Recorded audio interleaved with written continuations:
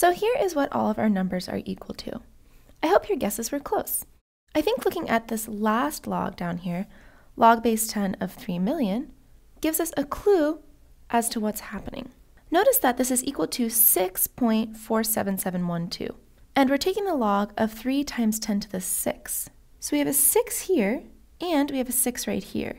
Noticing that this decimal here is the same as for log base 10 of 3, it looks like what we have is log base 10 of 3, accounting for the 0.47712, plus log base 10 of 1 million, since this is just 10 to the 6. That means that this is where we get that other 6 from, to make up this whole answer.